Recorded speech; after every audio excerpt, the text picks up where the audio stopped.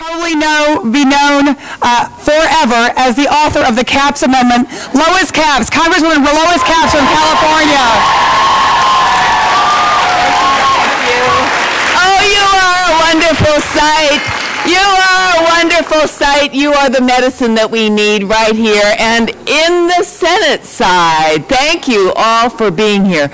To those of you in the overflow room, to those of you who are listening, to our sisters and brothers across the country for whom we know that the story is not finished yet. And we're not going to stop until we get it right again. This has been a huge wake-up call, hasn't it? This is what we needed. Who knew that we would be doing this today? You know, this is a bill that is so important on its own merits. It will do more for women's health than we ever had before us until this point. So the bill is important to pass. However, the stakes are now really high, and the advocates are going to make all the difference in the world, because I am one who cannot even envision voting for health care reform that takes us back on women's rights. We will not go there.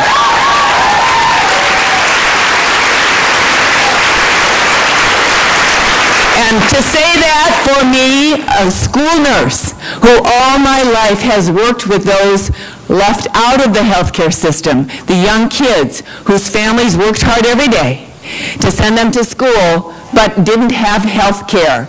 And we had to scramble and find people, the Lions Club, to get them glasses and all the rest of it. So this bill, this health care reform bill, this access to health care means everything to me.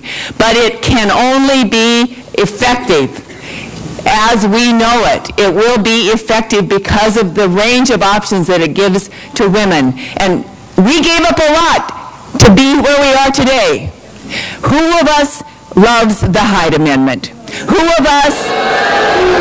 But we knew when this Capps Amendment came before the Energy and Commerce Committee that we had already staked out our desire not to re-debate abortion.